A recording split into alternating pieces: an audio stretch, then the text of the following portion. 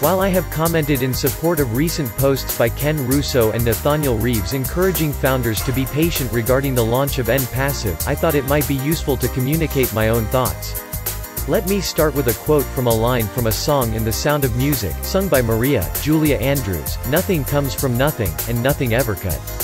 While Maria was singing of matters of the heart, this simple, but true statement can be applied to anything, including the development and implementation of Onpassive.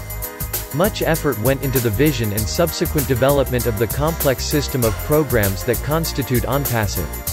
Testing of a software product, both alpha and beta testing, is no less important than the gleam in the eye that led to the vision, or the system's analysis, design, and programming that created the complex set of programs that make up Onpassive. Software development is incredibly complex. It is humanly impossible to create large complex programs and have them perform flawlessly without adequate testing. Testing is time-consuming, and often frustrating to all concerned: principals, developers, beta testers, and, yes, users, who in this case are founders. Sometimes errors discovered in beta testing are small and easily fixed. However, sometimes errors uncover a fundamental flaw in the programming, or in the design of a system component, that is much more complex, requiring more time to fix, and, then, the corrected program must be tested again. Speaking from experience, it is far better to take the time to identify and fix problems uncovered in beta testing, essentially pre-launch testing, than to rush into launch only to have to pull a system back because of problems discovered after launch. Yes, I have been part of both successful and failed launches, and without exception, in my experience, failed launches have been the result of inadequate testing. I know this post is getting lengthy, so let me close by adding my voice to those encouraging patience. It is in our best interest as founders to wait patiently for testing to be successfully completed prior to the launch of Onpassive. Thank you Ashma Fareh and the Onpassive staff for taking the time to ensure the quality of the Onpassive software.